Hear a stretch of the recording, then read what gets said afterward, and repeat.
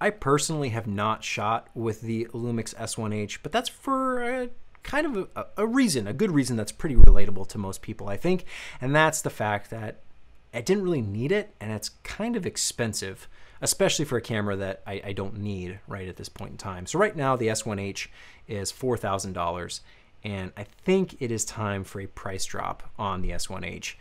This camera does a lot of what you would want, and we can take a look at it. The S1H is a beautiful, beautiful camera, full of features that if you don't know about the S1H, well, like, take a look, because it's a fantastic camera. It does everything you would want, pretty much, but it's $4,000 right now. And I think that's a little expensive compared to the competition that's come out from Canon and Sony right now. Now, these cameras, the Canon, the R5, and the Sony A7S3 aren't actually out yet, but they've been announced, and so anytime there's an announcement, people are always looking forward. They're going to save money, getting ready to pre-order or buy it when it comes out. And these cameras are coming very soon. The S1H is out right now, and you can buy it right now. And I think Panasonic would be really smart to reduce the price on this, considering this is $4,000. The R5 is like $4,000 or a little bit lower. I think I've seen it listed at like $3,800. The A7S3 is like $3,500. So right now the S1H is the most expensive, rightfully so. It's a great camera that does a lot of cool stuff. So let's take a look at what you're going to do with the S1H. If you don't know, for the people that do, just embrace the recap of just how cool this camera is. The S1H has dual ISO, or dual ISO, however you like to say it, for better low light. Again, I really want to get my hands on this camera so I can actually test this out. But based on user reviews and people have talked about the camera, it works really well. Just cleaner signal. The S1H is full frame. Like, let's start there. It's full frame. You've got the option to go all the way up to 6K if you want. And this camera came out in 2019. So before Canon was doing 8K, before Sony was doing 4K 120, Panasonic was doing 6K on a full frame mirrorless camera, and 4K 60 for that fact as well.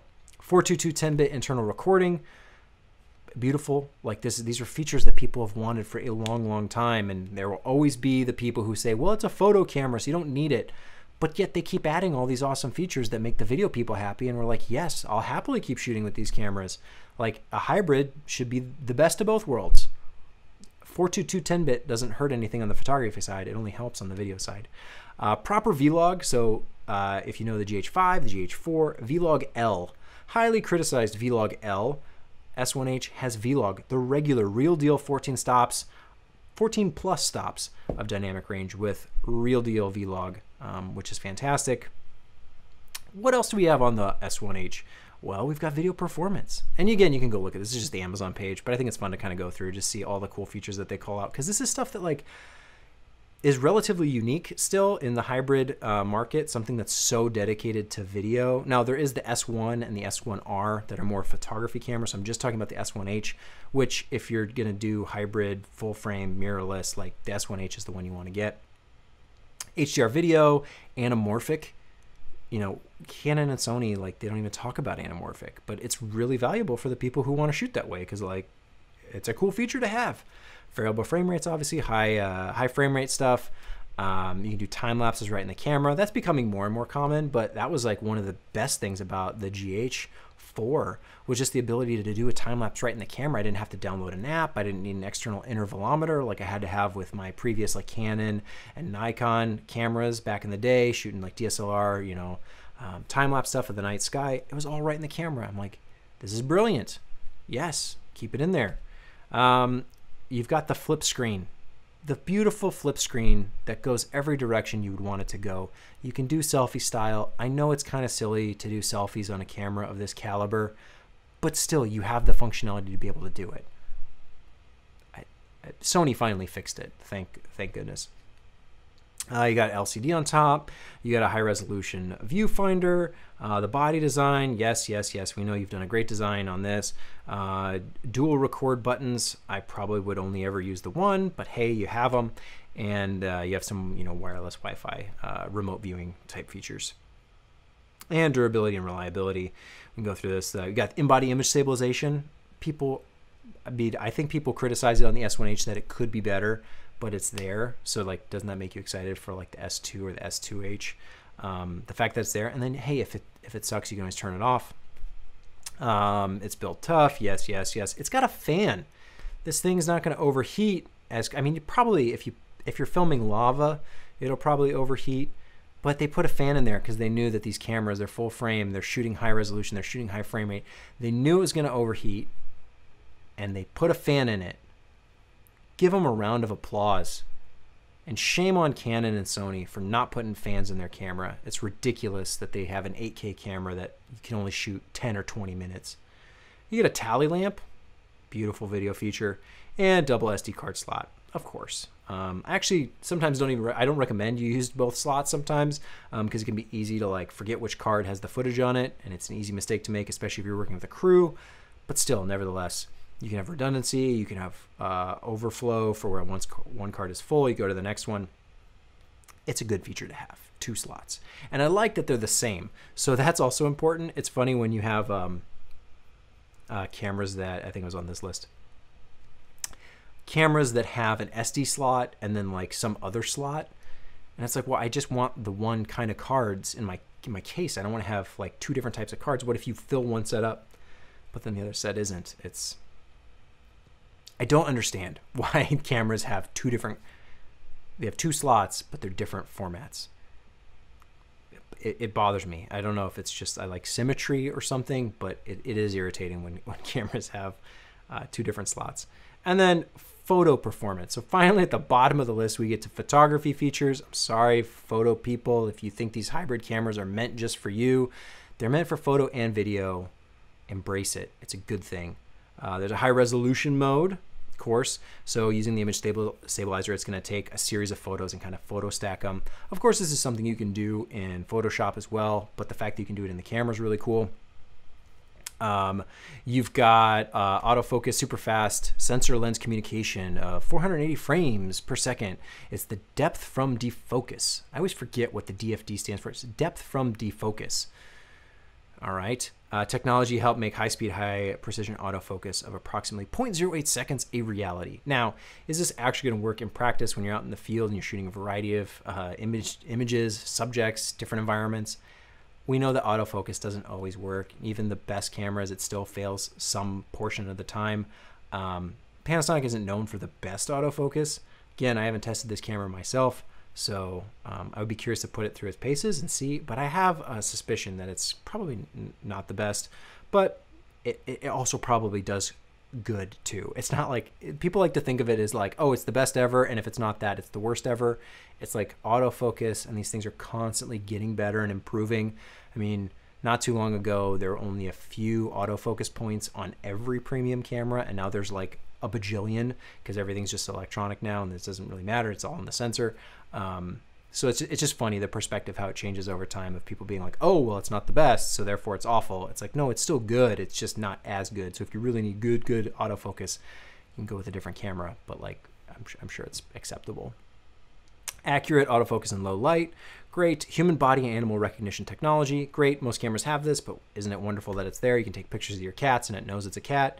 HLG photo, it's basically HDR photography, a way to do it, which is, I mean, a cool feature to have in the camera, I suppose, but you can also do these things with Photoshop.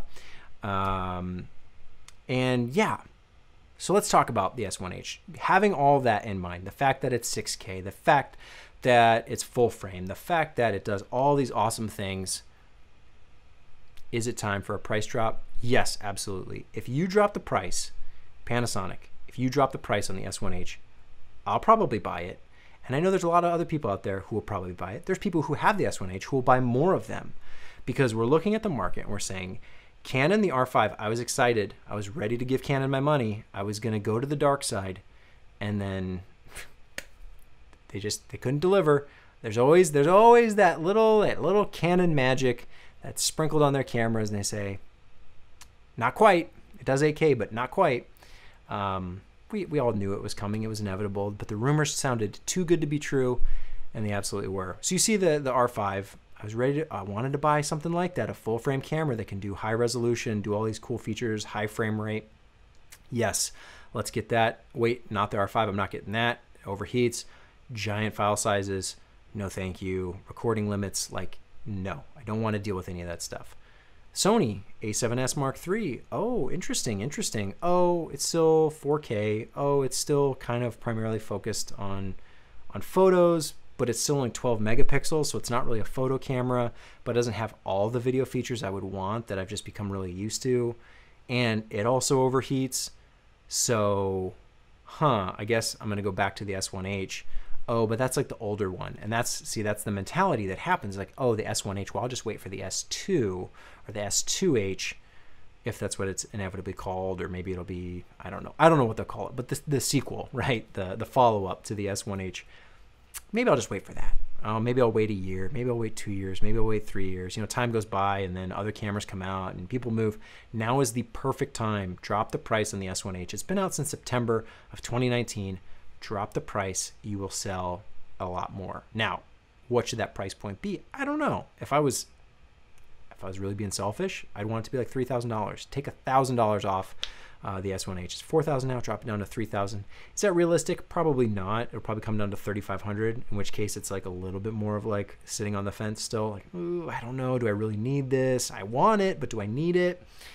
If you bring it down to $3,000, I think you're going to get a lot of people who buy the S1H because people are hungry for cameras that do these types of things. Like right now, the market is primed. People are pre-ordering the R5. They're pre-ordering the A7S III. All of a sudden, Panasonic comes along and says, hey, remember that S1H we came out with that was too expensive when we came out with it and you didn't really know that you wanted it because like we don't have a lot of lenses for it just yet? Yeah, those lenses are coming, and guess what? That camera's now $3,000. Undercuts the Sony, undercuts the Canon with features that I think far exceed what Canon and Sony are offering. And you know, this is a camera that came out almost a year ago, so it's, I mean, I'm looking forward to the future, but by all means, use what's already out there. It's an easy thing. Just like send out the memo. Hey, take $1,000 off that camera and see them fly off the shelves compared to all the stuff from Canon and Sony that people are excited for, and they're, they have their Canon lenses and they have their Sony lenses, so they're not going to switch. But you have people like me. I'm like a huge GH5 fan, and I didn't get the S1H because I was like, I don't really need it. A little too much. I want it, and it'd be great. It would be fantastic to drop the price right now because then I get in the L mount system. I get used to full frame. I'm talking about me personally now. Get used to all these things, and then you've got me. You've got me. I'm buying the L mount lenses.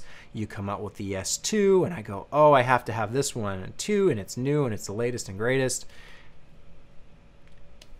Get people buying the S1H. I don't think a lot have sold. It doesn't seem, from my perspective, a very popular camera. I don't know anyone that owns one. I don't know anyone that shoots with one. Of course, there's people online who talk about them, but not nearly to the same level that you see with the Sony and the Canon cams, just because it's the L mount and it's like a new system. It's just starting out. But man, the S1H, I mean, these specs are incredible for the size of the camera and like it being so focused on video. Drop the price. It's a no-brainer.